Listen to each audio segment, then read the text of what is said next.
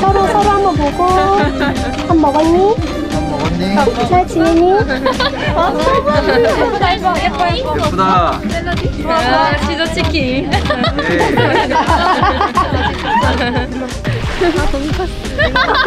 돈가스? 더 붙어서.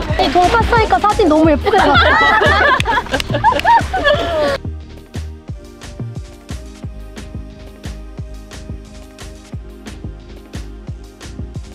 안녕하세요. 저는 박민주이고요. 20살입니다. 너무 재밌었고 다들 뭔가 화이팅 이렇게 해주는 분위기여서 되게 긴장 풀고 할 수 있었던 것 같아요. 감사합니다.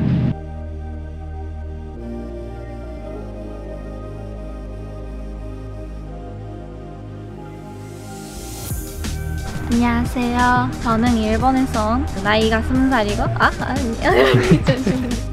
20살 모카입니다. 족자령이어서 좀 긴장했는데 스태프분들이 다 예쁘다 하셔서 너무 자연스럽게 그 촬영을 할 수 있었던 것 같습니다. 오케이. 자, 이제 모카 무대예요. 손 같은 것도 막 크게 써도 너무 예뻐. 예쁘다. 아이고 예뻐. 이렇게 밖에서 예쁜 곳에서 찍어보니까 진짜 자연스럽게 예쁘게 찍을 수 있었던 것 같아요. 화이팅!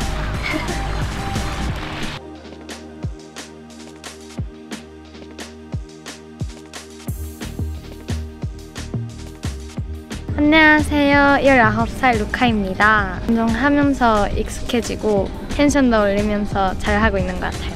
아까 촬영을 했었을 때 활짝 웃는 게 이쁘다고 하셔서 앞으로도 카메라 찍을 때 웃는 걸 포인트로 해서 하고 싶어요. 오늘 남은 촬영도 화이팅!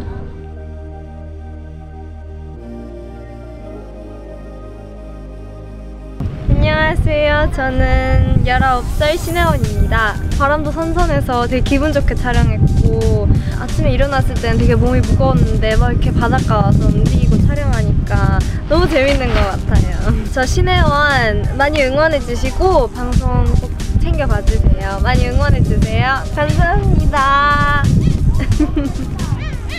어때요? 조금 긴장한 것 같은데요.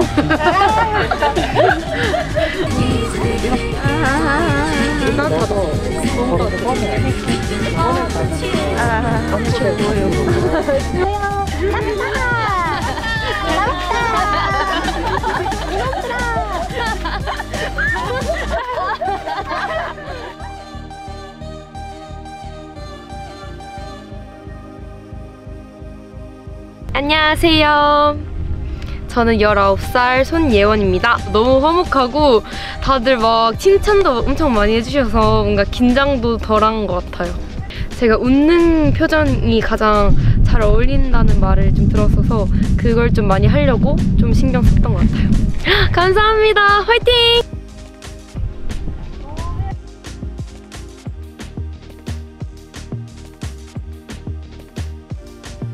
안녕하세요. 저는 16살 홍서연입니다. 오늘의 컨셉은 우선 생머리에 이게 살짝 머리띠처럼 머리를 묶었습니다. 매력 포인트라면 살짝의 빈구미 하겠습니다.